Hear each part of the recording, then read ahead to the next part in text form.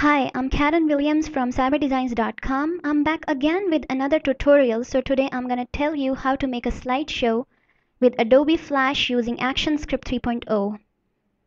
Open up Adobe Flash, go to the File menu, click New, choose ActionScript 3.0 and press OK. This is the stage or the workspace. The first thing I'm going to do is to change its color. I'm going to choose this color. You can have a color of your choice.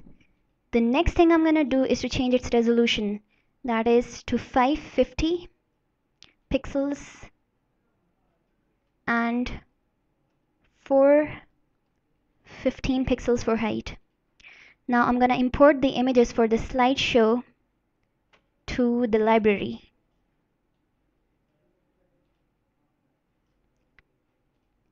You can see the images I've just imported in the library. The first thing I'm going to do is to drag the first image on the stage, and I'm going to set its properties, that is its width and height.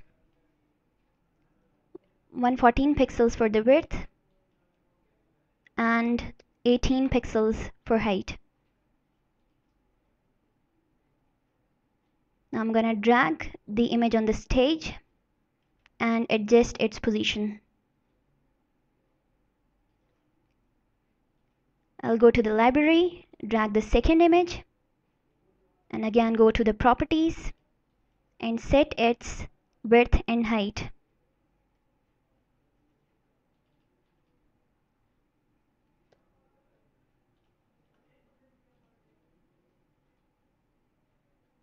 Drag the image on the stage and adjust its position relative to the first one.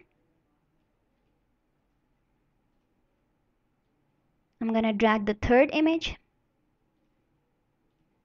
Similarly, adjust its width and height.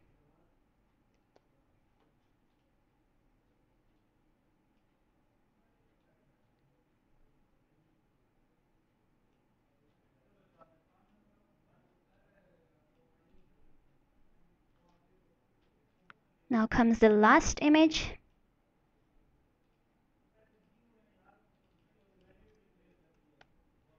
Adjust its width and height similar to that of the first three images.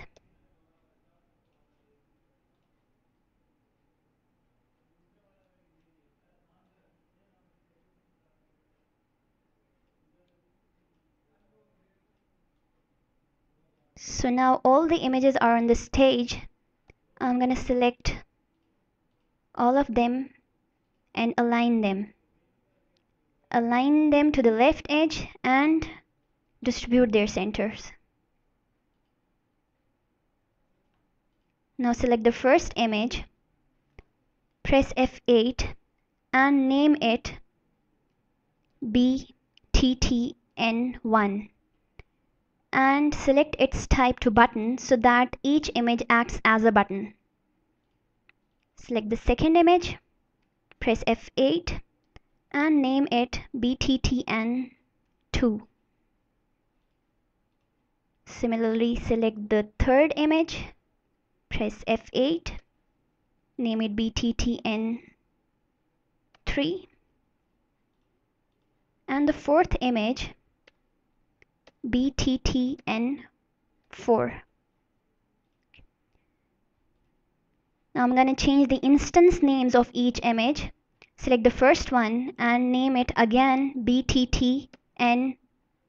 This is the instance name of the first image. BTTN2, the instance name of the second image.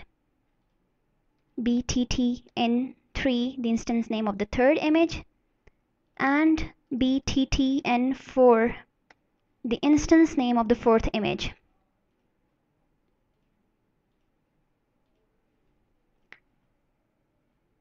Now I'm going to create two new layers and name the first layer as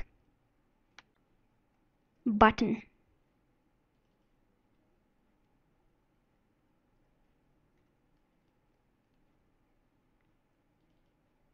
The second layer as slides and the third layer as actions.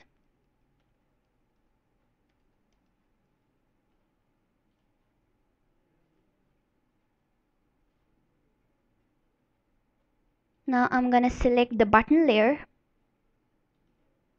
select its first frame, copy the frame and paste it on the fourth frame.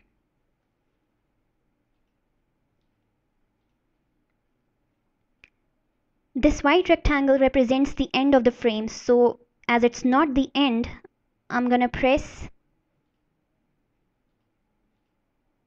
F5 and push it further and remove the last frame.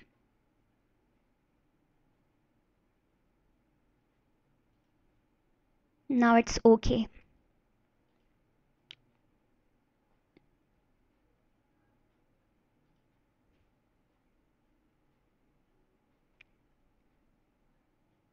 Now I'm gonna select the slides layer, and for the first slide,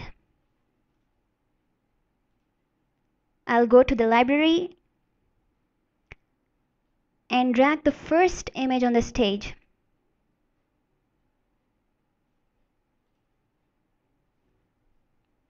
And I'm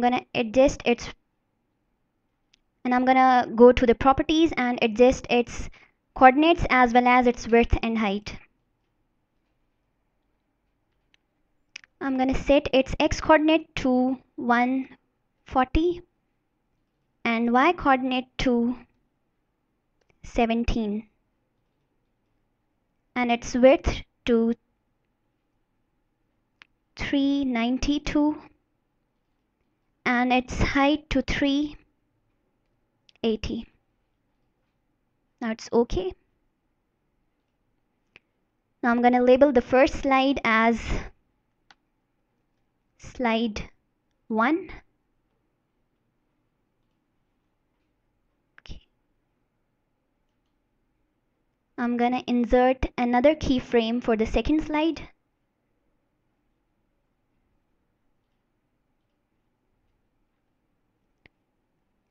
Go to the library, drag the second image, go to properties, adjust its coordinates as well as width and height. 140 for x and 17 for y. And 392 for width and 380 for height. I'm gonna give its name, that is slide 2. Insert the third keyframe for the third slide. Go to the library, drag the third image, go to properties, 140 for x, 17 for y, 392 for width and 380 for height.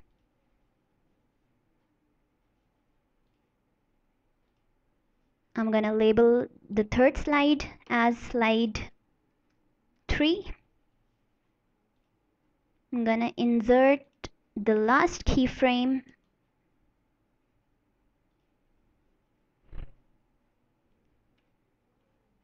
I'll go to the library and drag the last image on the stage, go to properties,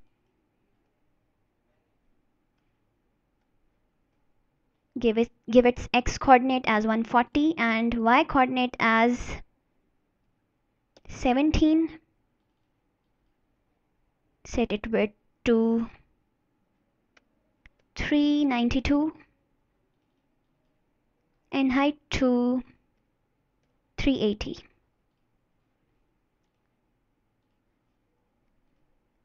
and I'm gonna give its name, that is slide 4. So this is it. Now I'm gonna choose the actions layer and go to the action script panel to write the code for the different slides for each button.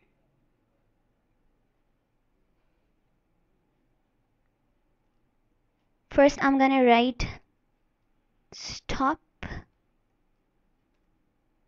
then the name of the first button, that is bttn1 dot add event listener, open parentheses, mouse event,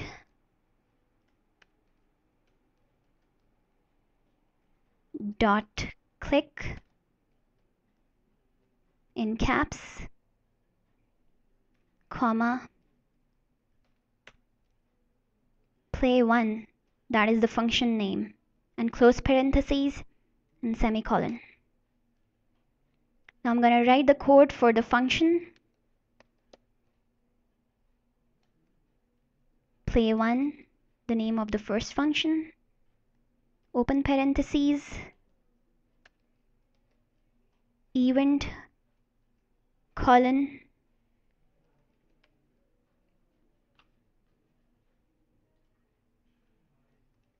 mouse event, close parentheses, colon, void, open curly brackets, go to and stop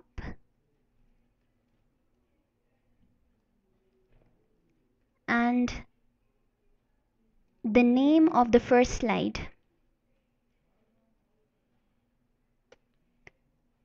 And semicolon. Now I'm gonna copy the code for the first button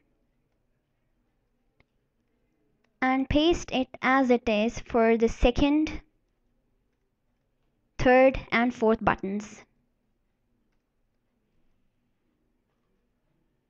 What I'm gonna do is to change the button and the function names. This is for the second button.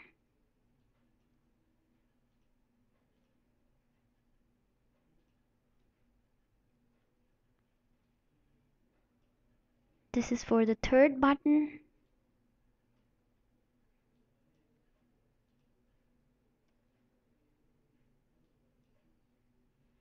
And this is for the fourth button.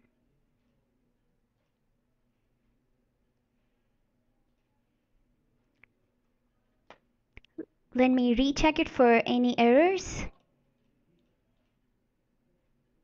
So the code seems okay. Now I'm gonna press Ctrl Enter to compile the slideshow. Here we go. So this comes out to be perfect. So this is it. In the next tutorial, I'll tell you how to add transition effects. So see you soon again.